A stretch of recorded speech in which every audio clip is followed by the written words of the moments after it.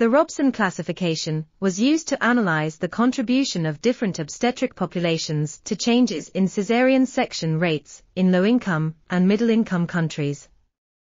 It was found that caesarean section rates increased in all countries, with the exception of Japan.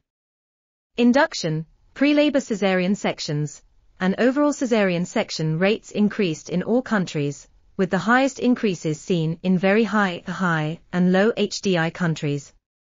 Additionally, the use of caesarean sections among multiparous women increased in moderate and low HDI countries, while the proportion of women who had previously had a caesarean section increased in those same countries. This suggests that caesarean section rates may be driven by a combination of factors, including the use of induction and pre-labor caesarean sections, as well as previous caesarean sections.